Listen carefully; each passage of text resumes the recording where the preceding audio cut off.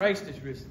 Truly he is risen. Hristos voskres. Voistinu voskres. Hristos anest. Alithos anest. Amasie kam. Hakin kam. Christe egedegat. Cheshmai agregat. Christos a enviat. Adiverat enviat.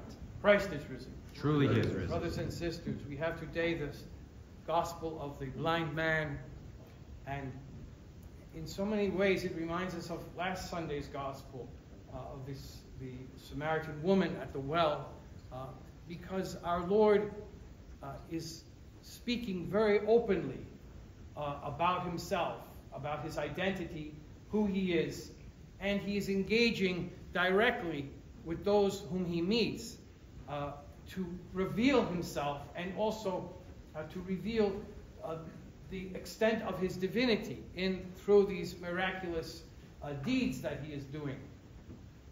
We see in the Synoptic Gospels, especially in St. Mark's Gospel, a different aspect of our Lord, where he did not come out so forcefully, so explicitly to define himself, and often did not speak so much about his passion until just before the time when they were going up to Jerusalem. But here in St. John's Gospel, we see him being very forthright about who he is, revealing his divinity in a very powerful way, and therefore provoking, in a sense, this confrontation with the Pharisees. When we think about our own lives as Christians, our own spiritual lives, we are often we are often blind to the reality that is going on in our lives, very much like this blind man in the gospel today. We do not really see the circumstances of our lives, and we are lulled into a false sense of complacency because things appear to us to be adequate. We seem to be getting along, as it were, in our Christian faith. And part of the problem for us in coming to terms with this spiritual blindness that afflicts us is really understanding what is going on. So often we judge what is going on in our lives. We determine our spiritual well-being, as it were, a barometer of where we are on the basis of our feelings. Now, this isn't so strange because we are emotional creatures. We have feelings. We are experiencing our feelings all the time, every day.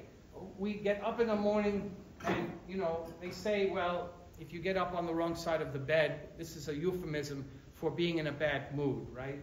But it's true that our emotions are very, very powerful and very volatile, subject to change at a moment's notice. We can be in a relatively passive state, and then what we consider to be wonderful can happen, and we are filled with joy. We are elated. The same thing can happen the other way. We can be relatively peaceful, and then because of some circumstance that we didn't anticipate, go into a rage.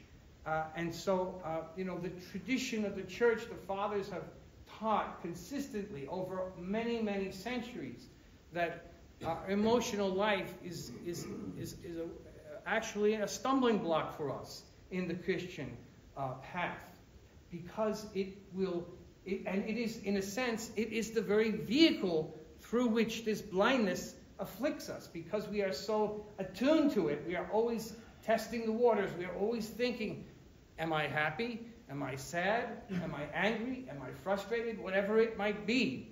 We are always aware of this emotional state that accompanies us through the course of our lives.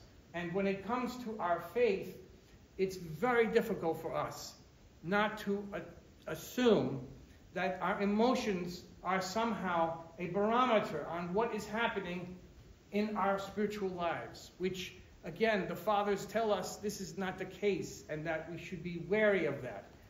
In fact, the tradition of prayer in the church that has come down to us for a very long time is precisely to put aside our thoughts, our feelings, our images, our words, emotions, and to stand before God in a kind of abject nakedness, a kind of purity, and stepping back from all of the creaturely conditions that we exist in, so that we can have a moment before Him which is characterized more by His nature than by ours.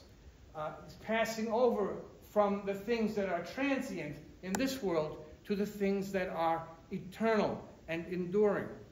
And so the blindness that we struggle with, we will never really get a hold of. We will never get a grip on it, in a sense, as long as we remain conditioned by our emotional lives, and especially thinking that they are somehow an indication. They are an indication of really not much. Nothing that is enduring. Nothing that is ultimately true. Nothing that is permanent will be conveyed to us in this way. But rather, the truth, the absolute truth about God comes to us in a different form and in a different place. It is in that center of our being, the noetic heart of ourselves, that wherein we can attain to the truth about who God is and the goal that He has for us in our lives. And so this gospel of the blind man, just as the gospel of the Samaritan woman, presents to us this question coming after the Holy Pascha. And it's really a wonderful thing that we have these seasons in the course of the year, because that way we can go from fast to feast and then to fast again, realizing that, again, it is not our own emotional interpretation of things, but rather it is the church's wisdom and the celebrations and feasts that she has established for us to see a greater aspect of the truth of God and of our role in the spiritual life, bringing us, in a sense, out of our own isolation and our own confusion, and uniting us more closely to the ultimate truth about who Jesus Christ is. Amen. Christ is risen. Christos voskres. Christos anest.